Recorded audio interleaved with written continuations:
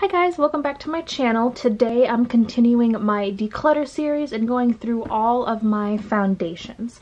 Now this drawer used to be full. I did declutter it once before I started my channel because I used to have also this part totally full of foundations. Now it's got like my big setting sprays and a couple of primers that don't fit in my primer drawer.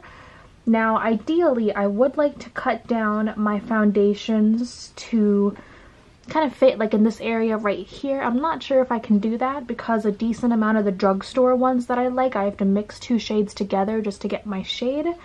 But before we jump into it, let me just show you the foundations that I'm definitely keeping, the ones that are actually in my everyday makeup drawer right up here. So up here I have the new NARS foundation. This is the shade Punjab, the lightest medium shade. If my first impression of this is already up, I'll go ahead and throw it in the cards, but I have been liking this foundation, and right now I can use this on its own and it's a good color match for me, so I am holding on to this one. Two foundations that I've been really mixing have been the Fenty Beauty foundation and the Makeup Forever Ultra HD. In the Fenty Beauty, I am shade 160, and in the Makeup Forever, I am in Y245. This is currently my favorite foundation cocktail because it lasts throughout the day and it just looks beautiful on the skin. It looks like my skin, and these two shades together mixed make like my perfect shade. So I am liking these two. I'm about halfway through the Fenty and the Makeup Forever. I kind of just started, so I'm hoping to use these two together until the Fenty runs out, because honestly the Fenty by itself doesn't look the best upon my skin. Okay, the next one I have is the Cover FX Custom Cover Drops. I have the shade G20. If you haven't seen my last Ulta haul, that's where I picked this up, and I just got it, so I'm gonna go ahead and hold on to this so I can mix it in with a couple of other foundations.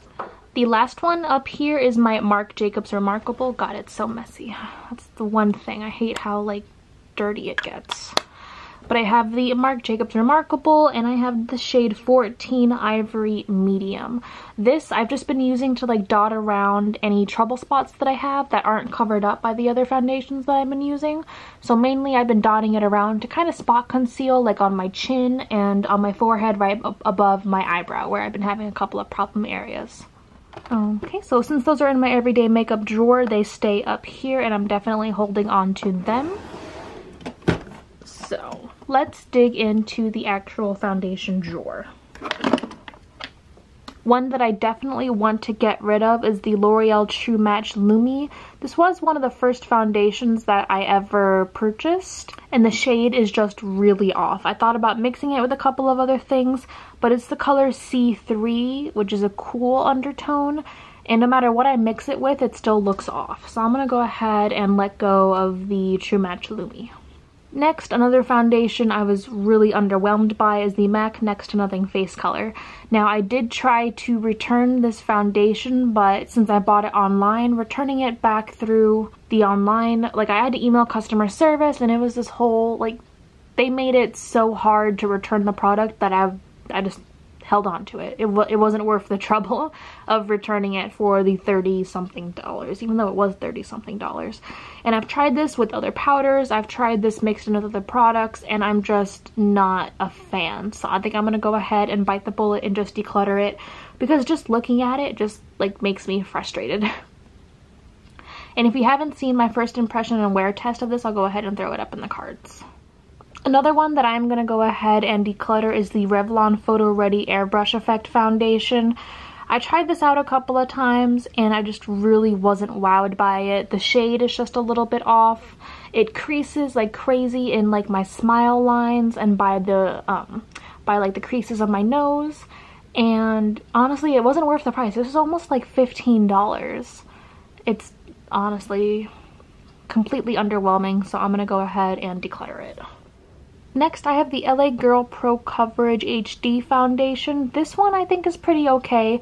It's not the best foundation I've ever used. It's not the worst foundation.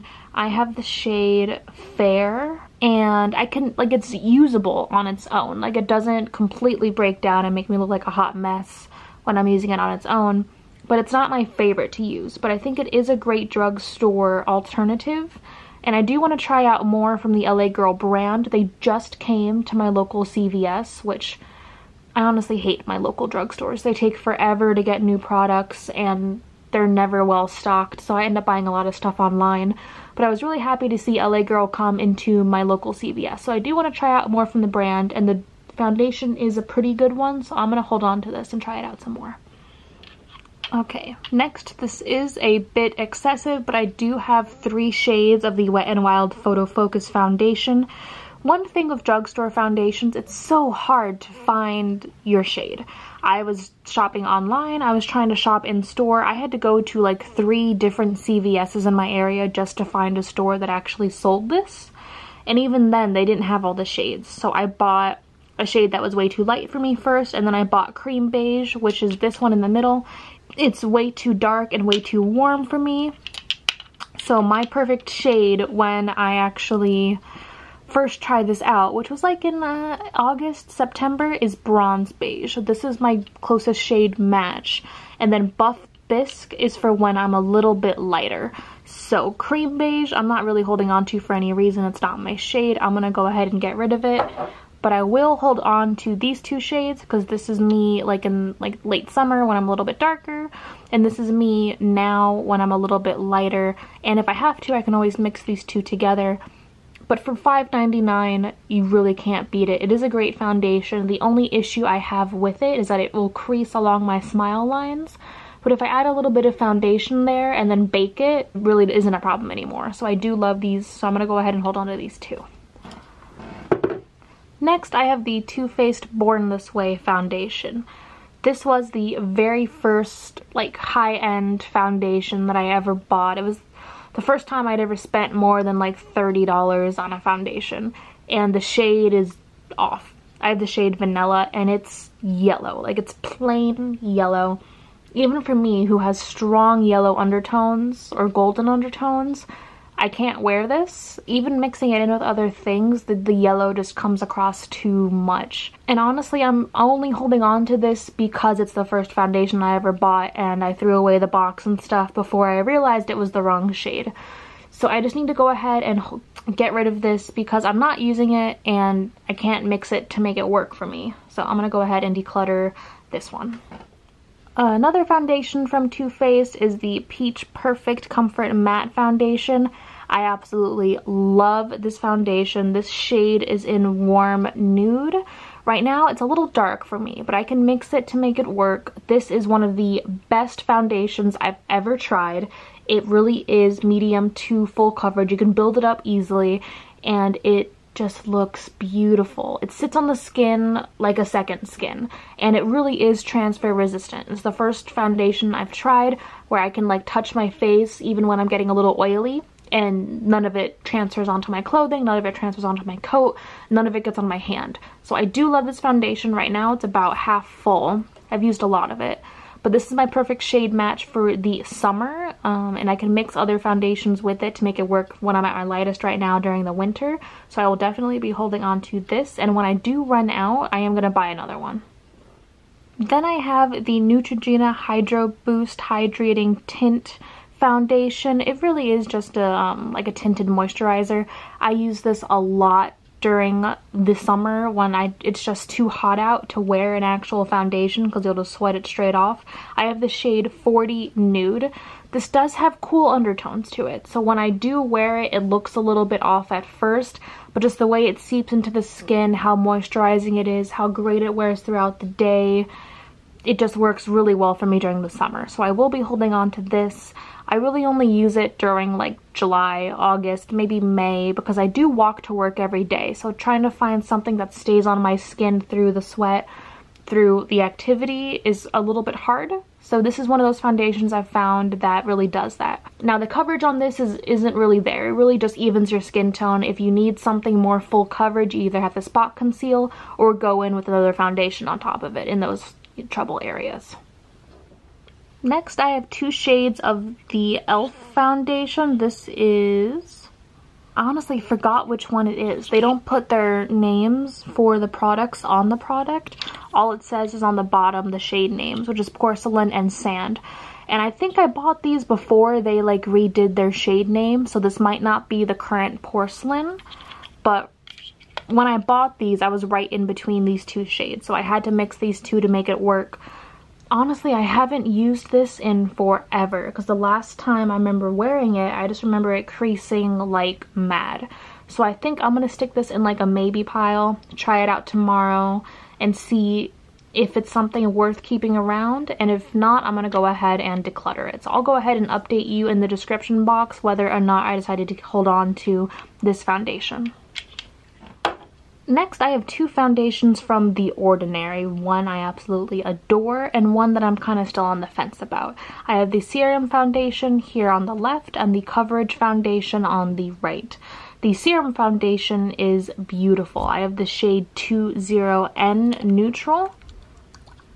It is super liquidy, but again, this is one that I love during the summer.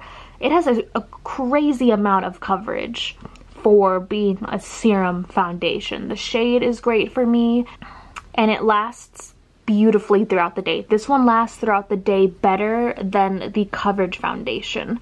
Now, the Coverage Foundation is heavier, it looks a little bit more cakey upon the skin, and it doesn't last throughout the day as well as the serum one. By the end of the day with the Coverage Foundation, I saw some creasing, I saw a little bit of oil coming through, but with the Serum Foundation, I didn't see any of that. So I believe I'm going to go ahead and hold on to the Serum Foundation, which is about half full right now. I've been using it quite a lot.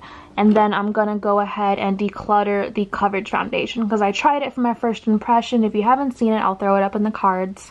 And then I tried it once or twice again, and then I never reached for it again. And I know I'm probably not going to reach for this one again, so best to just pass it along. Next in here, I have like a little sample. I'm not sure why I still have this, because it's pretty much empty, of the Dr. Jart Beauty Balm BB Cream with SPF 45. I do enjoy this, but I have another foundation here that's a lot cheaper than this and does practically the same thing, so I wouldn't go out and buy the full size of this. I need to go ahead and get rid of it because this is pretty much empty. Now, the BB cream that I find myself absolutely loving is the Perfect Cover BB cream from Misha. I have to mix two shades just to get it to work for me. I mix the shades number 21 and 27. 27 is super, not orange, it's super warm yellow undertones. 21 is lighter, but the undertones are way too cool for me. So when I mix these two together, I actually get a great shade match, and it feels moisturizing upon the skin. It's great to use in the winter, great to use in the fall. It's got a great amount of coverage for being a BB cream, but it feels like I'm doing something good for my skin when I wear it. So instead of the Dr. Jart one that I did try out and didn't like as much, I do hold on to these two, but again, this is more drugstore price, so I had to mix the two shades together. I got both of these off of Amazon, and I got free shipping, and depending on when I bought these, the price was anywhere between $10 and $15. But I have seen this at Target, so it is available at Target. I'm not sure if you could use coupons on it, but I would highly recommend this BB cream. It's the only one that I've tried that I've really, really enjoyed. Next, please excuse the mess that is this cap. It is impossible to keep this thing clean, is the CoverGirl Vitalist Healthy Elixir. I love this foundation. If you haven't seen my first impression and review of it, I'll go ahead and throw it up in the cards. But I love this foundation. It's a little bit dark for me now that I'm in the middle of winter and I'm at my lightest. But this is fantastic for the summer. This is fantastic for the spring. It's got SPF in it. It's got all these vitamins and minerals. And it lasts throughout the day beautifully. When I'm walking to and from work in like 95-degree weather and I'm running around all day at work, sometimes I'm on my feet for 10 hours a day. This lasts through all of it. I have the shade Buff Beige, which is $7.25. I really thought about getting another shade, but I didn't want to buy another shade just to use it during the winter. So I am trying to mix this and find a good combination to lighten it during these lighter months, because I really want to use it during the winter too. So I'm going to hold on to this foundation. Next, I have the Healthy Foundation from Physicians Formula. I did a first impression on this as well. I'll go ahead and throw a link up. I really enjoyed this foundation, and I don't want to repeat myself too much because I did go over it in depth in that video, so I'll just go ahead and link that there. But I will be holding on to this. It's a great shade match for me right now, fairly light, and I do enjoy the formula a lot, so I'm going to hold on to this one. Next, I have another drugstore pick. This is the Maybelline Fit Me Matte and Poreless. I have the shade 122 Creamy Beige. Again, this was a surprising find. It's a drugstore foundation that by itself matches me pretty well. This is a really nice shade match for me. I enjoy the formula. Again, with a lot of drugstore foundations, I find that the issue is with creasing. This creases around my nose, around my eyes, and around my smile lines. So if I want to wear this on its own, I will add concealer to those areas and bake, and normally that takes care of the problem. But also if I wear this for too long, it doesn't hold up too well. So the longest I can really wear this is 8 hours. After the 8-hour mark, it just starts to break down and make me look a lot older than I actually am. So whenever I have a short day or know that I don't have to be out for that long, I will reach for this one. A foundation that really underwhelmed me is from Revlon. It's the Color Stay for Normal to Dry Skin in the shade 180. First off, the shade was just really off. No matter what I mixed it with, no matter what I tried, it wouldn't really match me that well. And also the formula itself, it looked cakey, which is strange. It looked cakey no matter how I applied it, no matter what powder I paired it with, no matter if I used a brush or a beauty blender. I couldn't get it to not look like a cakey hot mess. So I've done it due diligence, I've tried my best, and it just hasn't worked for me, so I'm gonna go ahead and let go of the Revlon. Oof, we actually made it to the end. The last two I have are from L'Oreal. It's the Infallible Pro Matte Foundation. Again, since it's drugstore, I do have to mix two of the shades together in order to get my shade match. And again, the issue I find with this one is that it looks great throughout the day, but I do get creasing along my smile lines. I don't know what it is about the drugstore formulas that just creases right there. Maybe it's my skin too, but it does keep me matte. I use this a lot more during the summer than I do the winter. For the winter, I could probably wear shade 101 by itself right now. I'm that light. But during the summer, I am closer to 102. So I mix in more of 102 and then like a drop of the 101 just to make my shade. So I will hold on to this one. Another one from L'Oreal I really want to try is the Pro Glow. Everyone has been raving about that one. So I might actually do the same and pick up 101 and 102 if they're the same in the Pro Glow formula. So these are all the foundations that I'm keeping. We did a great job. I cleared up this entire part of the drawer. I think I'm going to go ahead and move all these primers here, maybe space out the foundations a little bit more down here.